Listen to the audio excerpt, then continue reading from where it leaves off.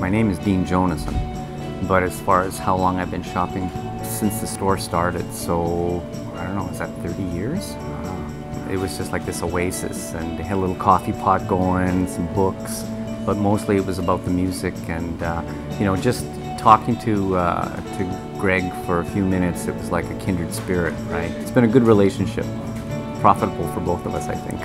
I have a really wide range of interests. Lately I've been getting into classical music, and Greg's classical music collection is pretty amazing. So for a budding collector, it's a great place. If I'm ever looking for some music or I want to expand my tastes, I find it here.